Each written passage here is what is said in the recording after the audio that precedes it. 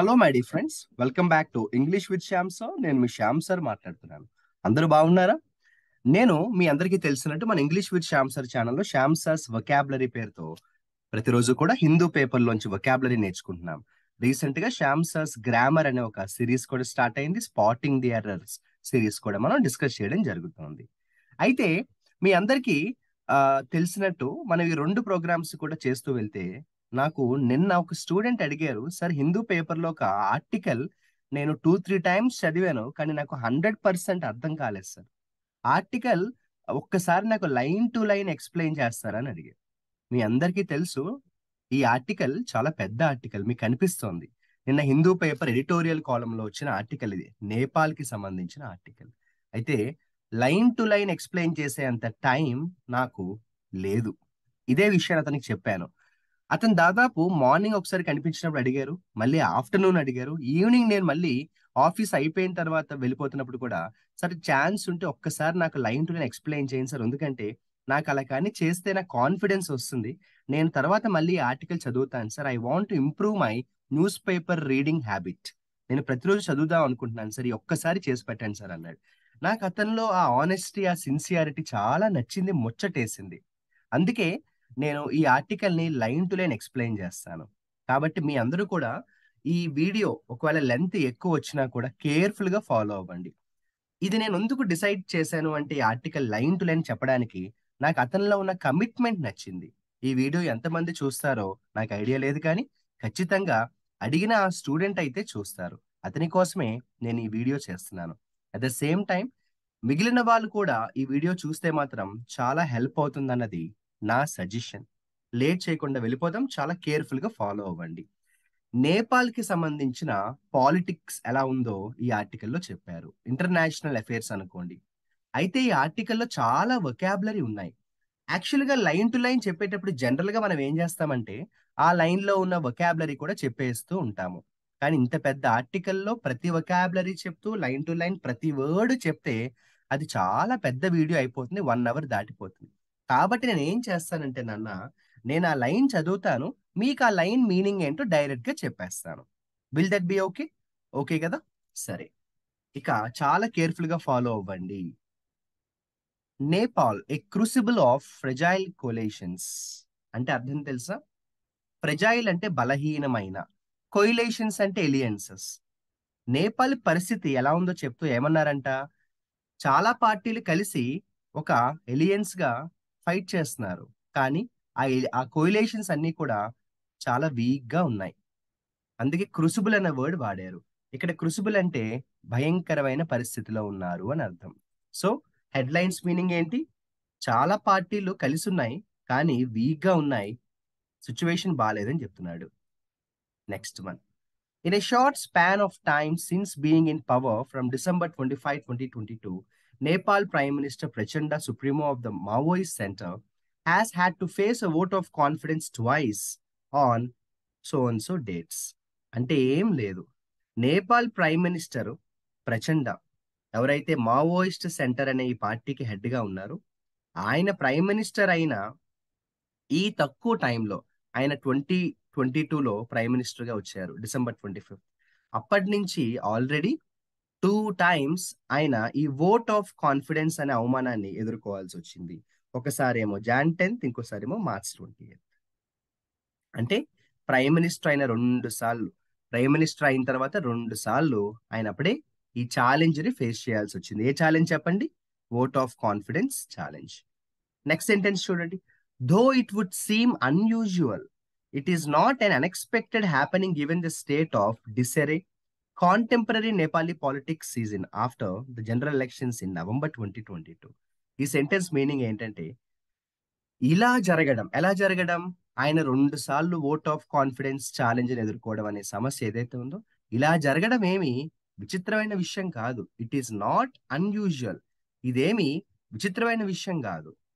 కాకపోతే ఎందుకు మనందరం కూడా పెద్దగా సర్ప్రైజ్ అవ్వలేదంటే, November 2022 నుంచి నేపాల్లో ఉన్న పరిస్థితి చూస్తే ఎవరికైనా కూడా ఇలా జరుగుతుందని ముందే తెలుసు అట.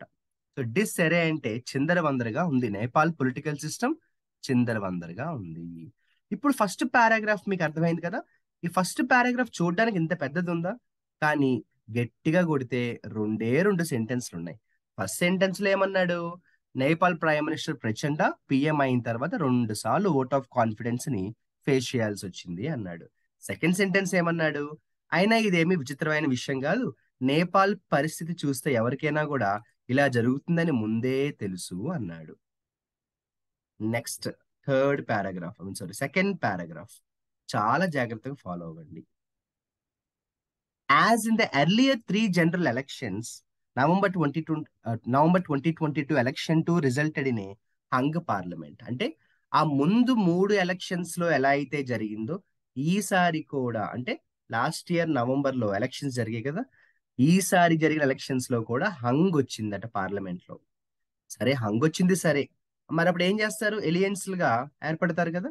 చూడండి, నేపాలీ కాంగ్రెస్ కేమో ఫస్ట్ పొజిషన్ వచ్చింది, అలాగే యుఎంఎల్ కేమో సెకండ్ పొజిషన్ వచ్చింది, అలాగే ఇందాక చెప్పిన ఎంసీకేమో థర్డ్ పొజిషన్ వచ్చింది. ఇక స్మాల్ పార్టీస్, ఇండిపెండెంట్ క్యాండిడేట్స్ అందరూ కలుపుకుంటే 76 సీట్లుగా వచ్చారట. అంటే ఇది జస్ట్ ఒక ఫ్యాక్ట్ అమ్మా, నేపాల్లో ఎవరెవరు గెలిచారు అన్నది ఒక చిన్న ఇన్ఫర్మేషన్, అదేం కష్టమైంది కాదు కదా. నెక్స్ట్ వన్ చూడండి, the NC lead 5 party ruling aliens. అంటే అర్థం తెలుసా, 5 పార్టీలు కలిసి ఒక ఎలియన్స్ గా ఫామ్ అయ్యాయి. ఇప్పుడు జూలై 21 లో 5 పార్టీల కలయిక. ఈ 5 పార్టీల కలయికకి హెడ్ ఎవరు, ఎన్సి. ఇక్కడ దాకా అర్థమైంది. ఇప్పుడు కూడా మీరు సెంటెన్సెస్ లెంత్ ఎక్కువ ఉంటే డివైడ్ చేసుకోండి. సో నేపాల్లో ఏమైంది, 5 పార్టీస్ కలిసి ఒక ఎలియన్స్ గా ఏర్పడ్డారు. ఆ 5 పార్టీస్ కి హెడ్ ఎవరు, ఎన్సి. వీళ్ళు 5 పార్టీస్ కలిసి ఎప్పుడు ఎలియన్స్ గా ఏర్పడ్డారు, జూలై 2021. వీళ్ళెందుకు ఇంటికి 5 పార్టీస్ కలిసి ఇలా గ్రూప్ గా వచ్చారు, ఎలియన్స్ గా ఏర్పడ్డారు, మెయిన్ వాళ్ళ కారణం ఏంటి, వాళ్ళ ఆబ్జెక్టివ్ ఏంటి, with aim of checking the rise of KP Ollie. KP ఓలీని observe చేయడానికి, అలాగే అతని పార్టీ మీద కన్నేసి ఉంచడానికి. ఏంటి అతని పార్టీ, యుఎంఎల్. సో యుఎంఎల్ ని టార్గెట్ చేస్తూ ఈ 5 పార్టీలు కూడా ఒక ఎలియన్స్ గా ఏర్పడ్డారు.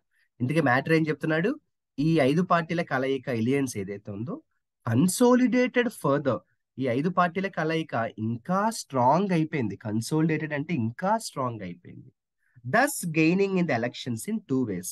2 రకాలుగా వీళ్ళకి బెనిఫిట్ వచ్చింది అనమాట. కాకపోతే చూడండి, this camp scored A majority falling short by only 2 seats. వాళ్ళ అసెంబ్లీలో 275 సీట్స్ ఉంటే జస్ట్ 2 సీట్స్ మాత్రమే తగ్గాయి, అంటే 273 సీట్స్ వాళ్ళు సంపాదించుకున్నారనమాట. The net result is that each of the alliance partners gained more than what they could have achieved in their individual capacity. దీని meaning తెలుసా, 5 పార్టీలు కలిసి ఇంత అద్భుతమైన మెజారిటీని సంపాదించారు. అదే ఇండివిజువల్ గా కానీ కంటెస్ట్ చేస్తుంటే మాత్రం ఇన్ని సీట్లు వచ్చి ఉండేవి కాదు. కాబట్టి వీళ్ళు ఎలియన్స్ గా ఉండి కంటెస్ట్ చేయడం వాళ్ళకే మంచిదైంది అంటున్నాడు. అంటే ఇక్కడ దాకా ఏం పొగిడాడు, ఈ 5 పార్టీలు కలిసి ఉండడాన్ని పొగిడాడు. కానీ but when this alliance was about to form a government, 5 పార్టీలు కలిసి ఎలక్షన్స్ లో కంటెస్ట్ చేశారు, గెలిచారు సరే, అసలైన సమస్య అప్పుడే మొదలైంది. గవర్నమెంట్ ఫామ్ చేయాలి కదా. గవర్నమెంట్ ఫామ్ చేయడం అనే సిచ్యువేషన్ వచ్చినప్పుడు మాత్రం థింగ్స్ క్రంబుల్డ్. అనుకున్న విధంగా ఏమీ జరగలేదు.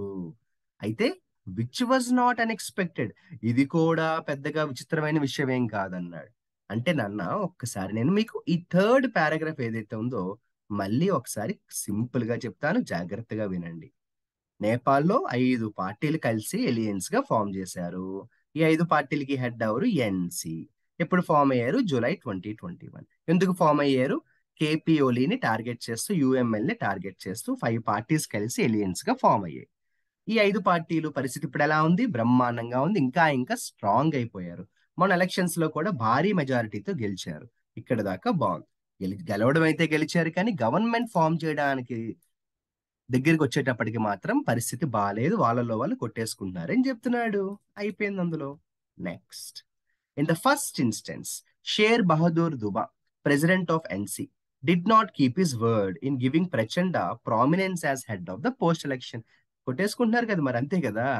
ఎప్పుడు కూడా 5గురు కలిసి ఉన్నప్పుడు ఏమవుతుంది, గెలవడానికి కలిసి ఉంటారు, గెలిచిన తర్వాత నా వల్ల గెలిచేవంటే నా వల్ల గెలిచేవంటారు, ఏముంది, అంతే కదా. సో ఇప్పుడు ఏమైంది పరిస్థితి, ఈ ఎన్సీఏ పార్టీ ఏదైతే ఉందో, ఎన్సీ ప్రెసిడెంట్ ఎవరంటే షేర్ బహదూర్, మన షార్ట్ కట్ లో బహదూర్ అందాం. ఈ బహదూర్ ఏం చేశాడు? ఇచ్చిన మాట నిలబెట్టుకోలేదు. ముందేమన్నాడంట, ఒరే ఒరే మనం గాని గెలిస్తే మాత్రం ప్రచండ నిన్నే హెడ్ గా పెడదాము అన్నాడు. కానీ గెలిచిన తర్వాత మాత్రం నువ్వు హెడ్ గా ఉండొద్దు అన్నాడు. అంటే బహదూర్ ఏం చేశాడు? ప్రచండాని మోసం చేసినట్టు. హీ రిలైడ్ ఆన్, ఇదిగోండి, ఈ అంటే ఎవరు? బహదూరే. Relied on depend on. Relied on mister ఒలీస్ falls assurance. వీడొందుకు ఇలా మాట తప్పాడు బహదూర్ అంటే, ఒలి వీడిని మోసం చేశాడు. అంటే బహదూర్ ఏమో ప్రచండాన్ని మోసం చేశాడు. ఎందుకు అంటే అంతకు ముందు ఒలి బహదూర్ కి ఇచ్చిన మాట నిలబెట్టుకోలేకపోయాడు. He relied on Oli's false assurance to take back the NC's plan. So Oli ఏం చేశాడు బహదూర్ కి? మనం కానీ గెలిస్తే చూడండి అష్యూరెన్స్ ఇచ్చాడు. ఏమని? To take back the ఎన్సీస్ plan. అదేంటంటే article 76 class 3 of the constitution of Nepal లో that has a provision for formation of minority government. ఆ ఆర్టికల్ 76 క్లాస్ 3 ప్రకారం మైనారిటీ గవర్నమెంట్ కూడా చూడండి, formation of a minority government by the largest party, minority government కూడా form అయ్యే అవకాశం ఆ article కల్పించింది అనమాట. దాని ప్రకారం అలా చెయ్యొచ్చు, మైనారిటీ గవర్నమెంట్ ని ఫామ్ చేయొచ్చు. అయితే ఒలి ఏం చెప్పాడు చూడండి, ఒకవేళ కానీ గెలిస్తే నేను ఈ పని చెయ్యను అని చెప్పాడు. కానీ ఇప్పుడేమో ఆ పని చేస్తాను అంటున్నాడు. అంటే మైనారిటీ గవర్నమెంట్ ని ఫామ్ చేస్తాను అంటున్నాడు. ఒలి ఇచ్చిన మాట బహదూర్ కి తప్పాడు, బహదూర్ ఇచ్చిన మాట ప్రచండాకి తప్పాడు. నెక్స్ట్ వన్ చూడండి. ఇన్ ద సెకండ్ ఇన్స్టెన్స్ మరో పక్క ఏమైంది? ప్రచండ has a track record of being a leader who shift stand from the sake of power. An example being is moved from being a lead actor of a radical group to admission into NCUML led conservative camp in 2015 at critical time of constitution. సరే, ఒలి ఏమో బహదూర్ ని మోసం చేశాడన్నాను, బహదూర్ ఏమో ప్రచండాన్ని మోసం చేశాడన్నాను. ప్రచండ ఏమో శ్రీరామచంద్రుడా? కాదట. ప్రచండాకున్న పేరే మాట తప్పడం అంట. ఎందుకు అని చెప్తూ ఎగ్జాంపుల్ చెప్పారు. అతను పవర్ కోసం, చూడండి డైరెక్ట్ గా రాశారు, for the sake of power ఈ షిఫ్ట్స్ స్టాండ్స్ అంట. పవర్ కోసం మాట తప్పేస్తాడట, స్టాండ్ కూడా మార్చేసుకుంటాడంట. ఒకప్పుడు రాడికల్ గ్రూప్ కి హెడ్ గా ఉండే అతను నెమ్మదిగా ఇందులోకి వచ్చేసాడు 2015 లో. అది కూడా కాన్స్టిట్యూషన్ ని తయారు చేస్తున్న అతి ముఖ్యమైన టైంలో. మీ అందరికీ తెలుసు 2015లో నేపాల్లో కాన్స్టిట్యూషనల్ రిఫార్మ్స్ చాలా చేశారు. ఆ టైంలో ఇతను స్టాండ్ మార్చేసుకున్నాడు. ఎవడు? ప్రచండ. అంటే ఇప్పటిదాకా సింపుల్ గా చెప్పాలంటే ఎవరిని వదలట్లేదురా ఈ ఆర్టికల్లో. ఈ ఆర్టికల్ రాసిన వాడు బహదూర్ని వేసుకున్నాడు, ఒలీని వేసుకున్నాడు, ప్రచండాని వేసుకున్నాడు. There was also a breakup of the aliens with the UML in 2016. 2016 లో యుఎంఎల్ తో బ్రేకప్ కూడా అయింది. 2021 లో చూడండి, after sensing that Oli was not honouring an agreement to hand over premiership in his favour to team up with the NC. 2021 లో ఎప్పుడైతే ఒలీ మీద ప్రచండకి నమ్మకం పోయిందో పూర్తిగా రిలేషన్స్ ఎఫెక్ట్ అయ్యాయి. There was also a pre poll alliance with the UML in 2017 general election despite his party finding A place in the డ్యూబా lead cabinet. అంటే pre poll aliens చూడండి, there was also a pre poll aliens, elections ముందే aliens పెట్టుకున్నారు UML 2017 లో, despite his party finding ఏ place. అంటే ఎలా చూసినా కూడా ఒలీ, బహదూర్, ప్రచండ వీళ్ళ ముగ్గురు గురించి ఇంతసేపు మాట్లాడుకున్నాము. రిలేషన్స్ ఎందుకు ఎఫెక్ట్ అయ్యాయంటే ముగ్గురికి ఇచ్చిన మాట నిలబెట్టుకోలేకపోయారు. The ambition of Prachanda to become the first prime minister in a power sharing arrangement by rotation of premiership. అంటే ఒకవేళ కానీ నేపాల్లో ఎలియన్స్ పార్టీ ఏదైతే ఉందో వాళ్ళు కానీ గెలిస్తే ఫస్ట్ ప్రైమ్ మినిస్టర్ గా అవుదామన్న కోరిక ఎవరికి బలంగా ఉంది? ప్రచండాకి పవర్ గా ఉంది. ప్రచండాకి ఆ కోరిక చాలా గట్టిగా ఉంది. ఏ కోరిక? ఫస్ట్ ప్రైమ్ మినిస్టర్ అవ్వాలి. First fulfilled by UML. UML అయితే ప్రచండ కోరికను పూర్తిగా సపోర్ట్ చేశారు పాపం. సరే మీరు అన్నట్టు మీరే ఫస్ట్ ప్రైమ్ మినిస్టర్ గా ఉండండి అన్నారు. కాన్సిక్వెంట్లీ కాబట్టి a new 7 party coalition government was formed. ఎప్పుడైతే అతను ఆ ఇంట్రెస్ట్ ని ఓపెన్ గా చెప్పాడు, యుఎంఎల్ కూడా సపోర్ట్ చేశారు, 7 పార్టీ కోయిలేషన్ గవర్నమెంట్ ఫామ్ చేసుకున్నారు. అంటే 7 పార్టీల కలయికతో మొత్తానికి గవర్నమెంట్ అయితే ఫామ్ అయింది. గవర్నమెంట్ అయితే ఫామ్ అయింది సరే, కానీ అలా ఫామ్ అయిన గవర్నమెంట్ 2 నెలలు కూడా సరిగ్గా లేదు. అంతే కదరా. 7 పార్టీలు కలిసి ఉంటే ఎలా ఉంటుంది చెప్పండి? ఒక కంపెనీకి 10 మంది సీఈఓలు ఉంటే కొట్టుకుంటారా? కొట్టుకోరా? అలా అన్నమాట. సో, ఆ 7 పార్టీల కలయికతో ఫార్మ్ అయిన గవర్నమెంట్ 2 నెలలు గూడా లేదు. Which was not unexpected. ఇది కూడా పెద్దగా ఎవరు కొత్తగా ఫీల్ అవ్వలే. అందరికీ తెలుసు ఇలా జరుగుతుందని. Because of the incompatibility within the Prachanda Oli team. Incompatibility అంటే అభిప్రాయ భేదాలు. ప్రచండ టీమ్‌కి, ఒలి టీమ్‌కి కూడా ఎవ్వరికీ కూడా రిలేషన్ సరిగ్గా లేకపోతే ఏమవుతుంది? రిలేషన్ సరిగ్గా లేకపోతే ఎక్కువ కాలం ఉండలేరు అంటున్నాడు. అండ్ అంబిషియస్ ప్రచండ. కానీ ప్రచండకి మాత్రం చాలా పట్టుదలుంది. Had to govern under the shadow of hawkish Oli. చూడండి, ప్రచండ ఏమో ఒలితో కలిసి పనిచేయాల్సొస్తుంది. అంతే గదా! హాకిష్ ఒలి అన్నారు. హాకిష్ ఒలి అంటే గొడవ పెట్టుకునే నేచర్. ఒలికి గొడవలు పెట్టుకునే నేచర్. అటువంటి ఒలితో ప్రచండ పనిచేయాల్సిన అవసరం వచ్చింది. Whose will ప్రివెయిల్డ్ in even the distribution of cabinet portfolios. The Prime Minister's party did not get strategic portfolios such as home, finance, foreign affairs. ఏం లేదు. వాళ్ళు ముందనుకున్నవి ఏవి ఫుల్‌ఫిల్ అవ్వలే కదా! అందువల్ల ఏమైపోయింది? ఈగో హర్ట్ అయింది. గొడవలవుతున్నాయి. The UML with 78 seats. ఇవన్నీ కూడా జస్ట్ ఫ్యాక్ట్స్ అమ్మా. ఎవరెవరు ఎన్ని సీట్లు గెలిచారు. UML 78 seats in the house dominated the MC with 32 seats. Fringe కోalition partners took sides with ఓలీ. ఇలా వాళ్ళలో వాళ్ళు మళ్ళీ గ్రూప్స్ గా విడిపోయారు. కొంతమంది ఏమో ఓలీతో వెళ్ళిపోయారు. Surrounded by UML men in strategic post such as speaker of the house, chair of the national assembly, chief justice of the supreme court and even the heads of 12 constitutional commissions, వీళ్ళందరితో కలిపితే prime minister Prachanda was close to being a టూత్లెస్ tiger. ఇంతమంది reverse అయిపోవడంతో ప్రచండ పరిస్థితి ఎలా ఉంది? పేరుకు prime మినిస్టరే గాని టూత్లెస్ tiger, powerless prime minister.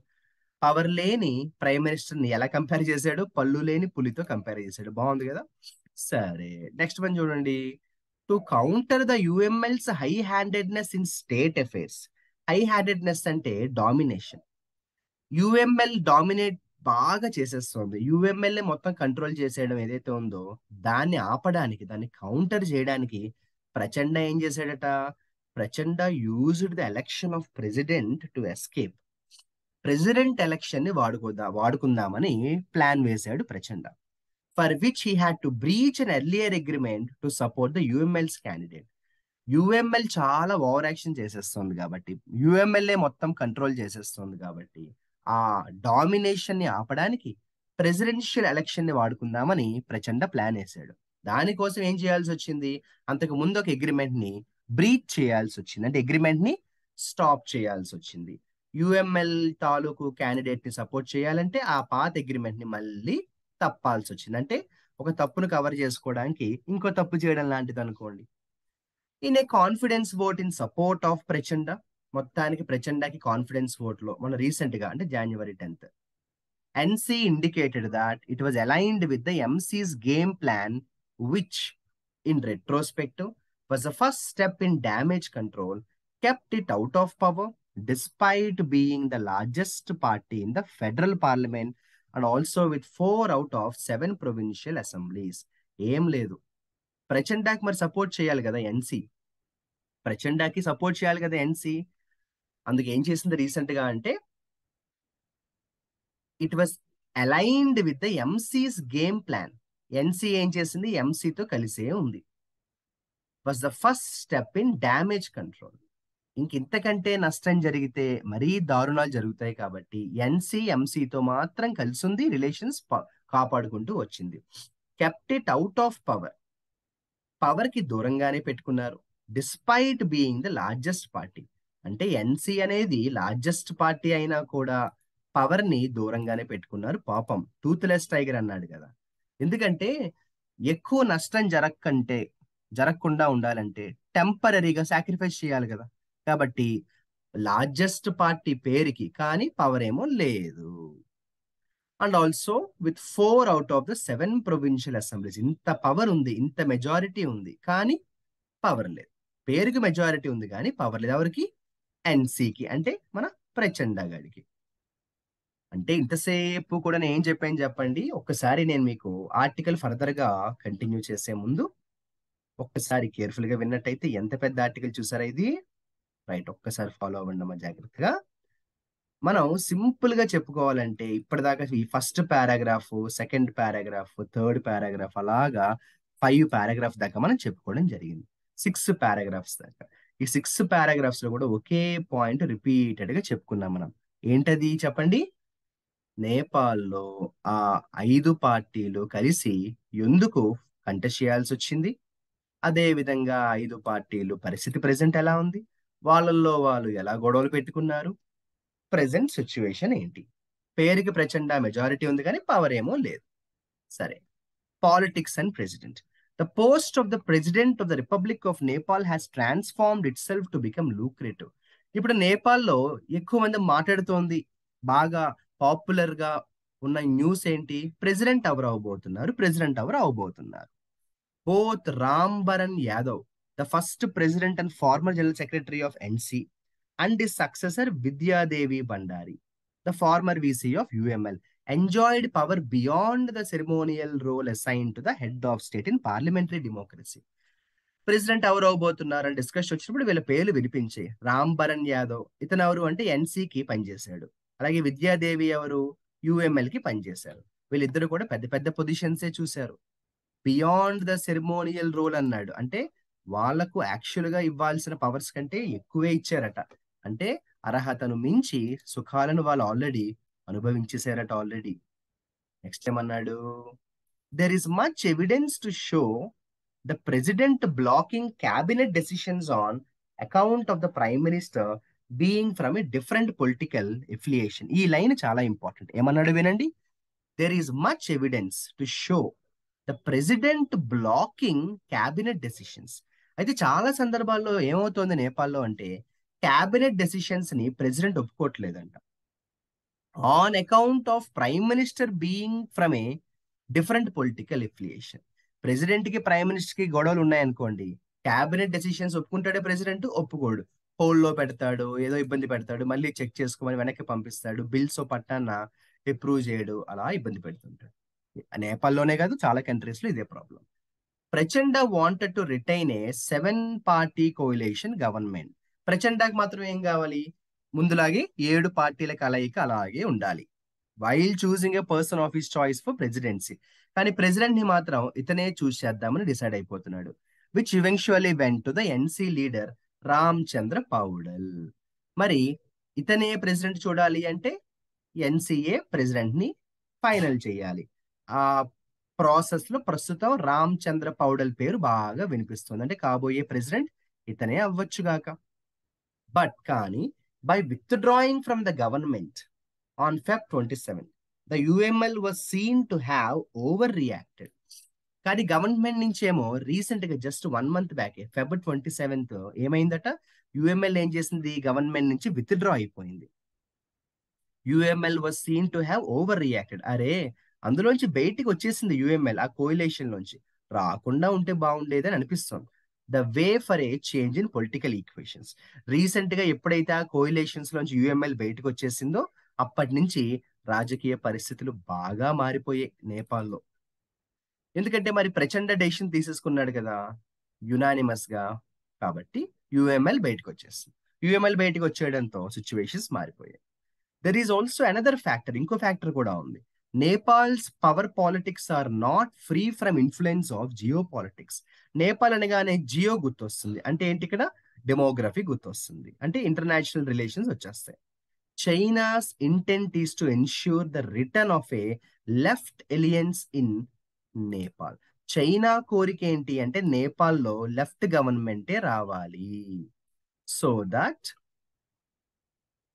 the Himalayan state moves from a network under the Belt and Road Initiative to become a part of the Global Security Initiative. మీకు అంతకు ముందు flash back లో చైనా ప్రెసిడెంట్ క్సీ జింపింగ్ గడు ఒక proposal పెట్టాడు. ఏంటంటే Himalayan state moves from A network under the belt and road initiative to become a global security initiative. Himalayan state కి సంబంధించి ఈ చైనా ప్రెసిడెంట్ కోరిక తీరుతుంది కాబట్టి వాళ్ళు ఏం చేస్తున్నారు? నేపాల్లో లెఫ్ట్ గవర్నమెంట్ వస్తేనే బాగుంటుందని చైనా బలంగా కోరుకుంటుంది. ఇది చైనా పరిస్థితి. ఇది చైనా కోరిక. ఇక అమెరికా అలాగే India, they are aware of the impact of such a possibility in Asia Pacific strategy. అమెరికాకి ఇండియాకి తెలుసు ఇదే జరగబోతోంది, అంటే నేపాల్లో లెఫ్ట్ గవర్నమెంటే రాబోతోంది. It is with this reason that a number of high ranking American officials have been visiting Nepal. అందుకే అమెరికా నుంచి కూడా చాలా మంది అఫీషియల్స్ నేపాల్ వెళ్తున్నారు. The visit by India's foreign secretary VM Kwatra to Nepal in the second week off March has had an impact. America నుంచే కాదు, India నుంచి కూడా VM Kwatra foreign secretary recent గానే నేపాల్ వెళ్ళడం జరిగింది. ఎందుకంటే నేపాల్లో పొలిటికల్ చేంజెస్ బట్టి ఫర్దర్ గా కూడా చాలా మారిపోతాయి కదా. రిలేషన్స్ మారుతాయి, రిలేషన్స్ మారితే ఎకానమీ మారుతుంది. ఇక కంక్లూజన్ కి వద్దాం. షార్ట్ లివ్డ్ గవర్నమెంట్స్ మొత్తానికి ఏమైందని చూస్తే, ఏ ప్రచండ lead 10 party ruling coalition is in the making. ప్రస్తుతం 10 పార్టీల కలయిక తయారవుతోంది ప్రచండ లీడర్షిప్ లో. But the question will arise about it's survival. ఓరి బాబోయ్, 5 పార్టీల కోయిలేషన్, 7 పార్టీల కోయిలేషన్, 10 పార్టీల కోయిలేషన్. ఎన్ని పార్టీలు కలిసి ఉంటాయని కాదన్నయ్యా, ఎంత కాలం కలిసి ఉంటాయన్నది మ్యాటర్. అంతేనా? ఎన్ని పార్టీలు కలిసి ఉంటాయని కాదు, ఎంత కాలం కలిసి ఉంటాయి అన్నది matter. But the question will arise about the survival and longevity. Here A statement by Prachanda about facing a confidence vote for second time is note worthy. Recent గా ప్రచండాని మళ్ళీ ఓట్ ఆఫ్ కాన్ఫిడెన్స్ లో ఇబ్బంది పెట్టినప్పుడు అతను ఒక మాట అన్నాడంట. When UML లామేకర్స్ felt that Prachanda might need to face another confidence vote within the next 2 months, Mr. Oli said, "We have not promised to never cooperate with the NC." ఓలీ ఏమన్నాడంటే, మేము ఎప్పుడు కూడా ఎన్సీకి వ్యతిరేకంగా ఉండము, మేము ఎన్సీకి ఎప్పుడు కూడా మా కోఆపరేషన్ అందిస్తూ ఉంటామని ఓలీ చెప్పాడు. ఇన్ రెస్పాన్స్, దానికి రెస్పాండ్ గా ప్రచండ ఏమన్నాడు, while recalling his contributions in making Ollie the prime minister twice and Mr. Oli's support for his election as Prime Minister in December, said it was a UML that needed to be reminded of reciprocity one more time in the future. Oli ఏమన్నాడు, మేము ఎప్పుడు కూడా ఎన్సీకి మా support ఉంటుంది అన్నాడు. దానికి ప్రచండ, అంటే మన ఎన్సీ హెడ్ ప్రచండ ఏమన్నాడు, కాసేపు ఒలీ మ్యాటర్ పక్కన పెడదాం, ఎందుకంటే ఒలీ అంతకుముందు 2 సార్లు పిఎం అవడానికి మేమే ఎంతో సపోర్ట్ చేశాము. 2015లో 2018లో కూడా ఒలీ పిఎం అవడానికి మేమెంతో సపోర్ట్ చేశాం. అదే విధంగా ఇప్పుడు నేను పిఎం అవ్వడానికి ఒలీ కూడా చాలా సపోర్ట్ చేశాడు. ఇవన్నీ బాగున్నాయి, కానీ మేము చేసిన హెల్ప్ గుర్తు పెట్టుకోవాల్సిన యుఎంఎల్ జాగ్రత్తగా ఉండాలి అని ఇండైరెక్ట్ గా యుఎంఎల్ కి వార్నింగ్ లా ఇచ్చాడు. అంటే మేము మీకు చాలా సపోర్ట్ చేశాము, మీరు కూడా అది గుర్తు పెట్టుకోండి. రెసిప్రోసిటీ అంటే ఏంటమ్మా, మేము మీకు సాయం చేసాం, మీరు మాకు తిరిగి సాయం చేయాలన్న విషయాన్ని మర్చిపోకండి అని ప్రచండ యుఎంఎల్ కి స్వీట్ వార్నింగ్ ఇచ్చాడు. నెక్స్ట్ వన్ చూడండి, లాస్ట్ వచ్చేసాం మనం. This highlights Nepal's past experiences and experiments.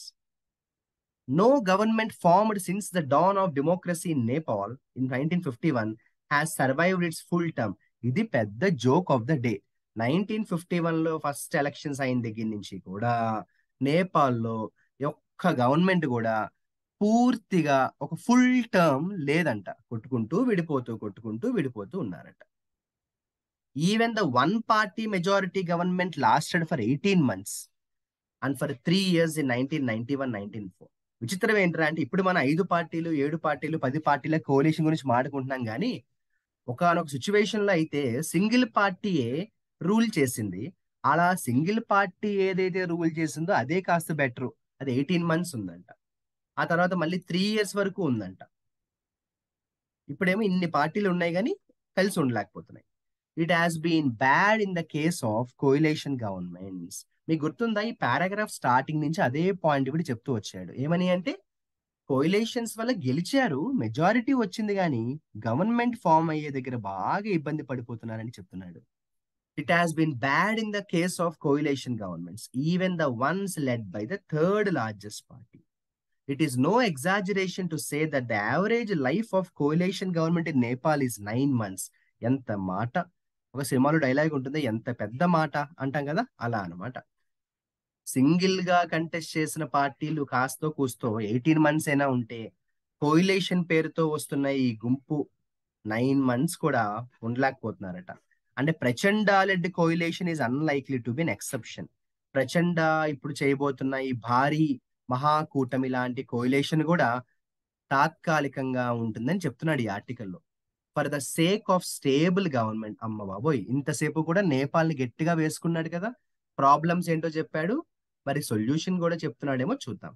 Stable government కావాలంటే the architect of the new constitution in 2015 worked on making a no confidence motion A complex and complicated process. అది ఇన్ని గొడవలు అవుతున్నాయి కాబట్టి 2015 లో కాన్స్టిట్యూషనల్ రిఫార్మ్స్ చేసినప్పుడు నేపాల్లో వాళ్ళు ప్లాన్ వేశారు.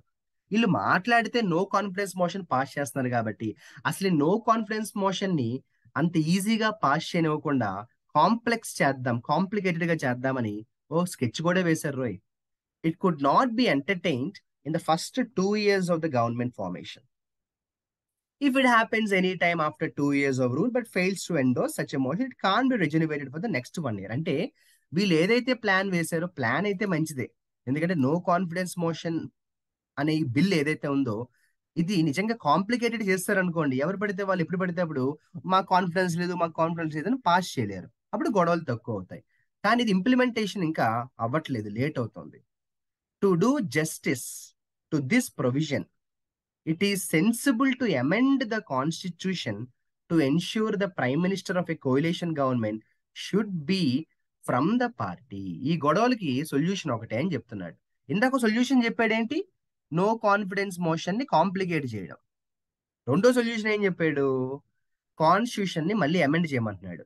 ఈసారి ఎలా అమెండ్ చేయాలి, ప్రైమ్ మినిస్టర్ ఎవరైతే కోయిలేషన్ గవర్నమెంట్ ఫామ్ అవుతాడో should be from the party with the largest number of seats.